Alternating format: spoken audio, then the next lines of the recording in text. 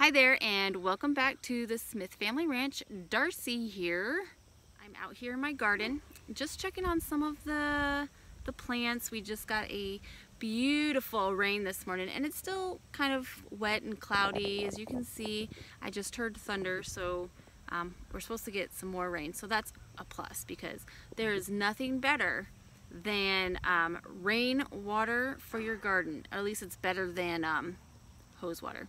I don't know what it does, but it just makes the plants just sprout after getting a nice rain. So anyways, I'm out here in the garden checking on it, and I noticed that my bell peppers have black spots on the stems. I'm going to try to show that to you. Can you see it?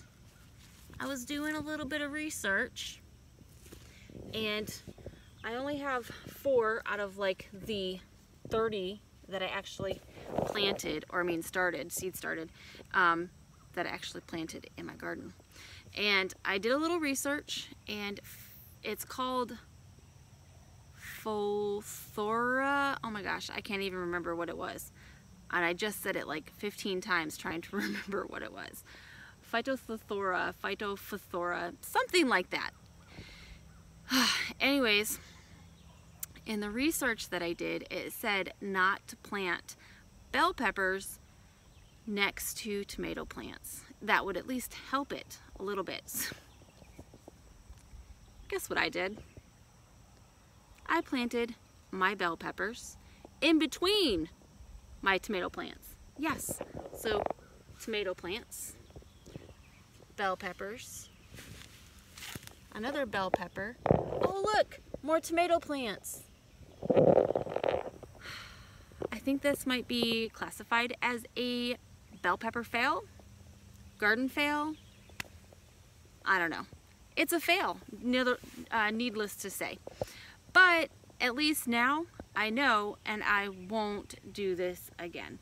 Although there's mixed I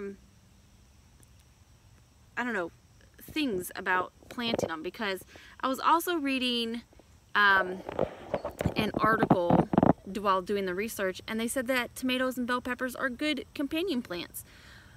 So I don't even know what to believe. Like, are they good for each other? Are they not good for each other? Are there certain kinds of bell peppers that go good with tomato plants, or is there certain type of tomato plants that don't go good with bell peppers?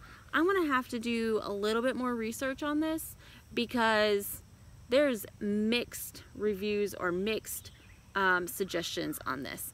But needless to say, I am a little bit frustrated that my bell peppers have this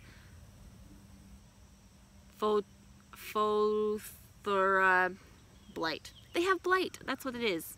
So like I said, I'm disappointed, but lesson learned.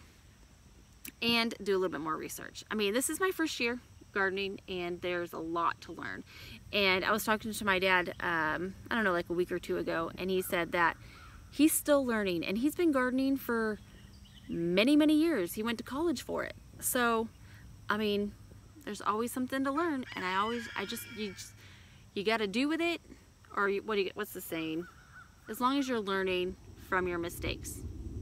Ooh, thunder. Can you hear it? So that's my mistake that I've learned today. Don't plant tomato plants next to bell pepper plants so that they don't get blight. Thanks for watching, and we'll catch you guys next time.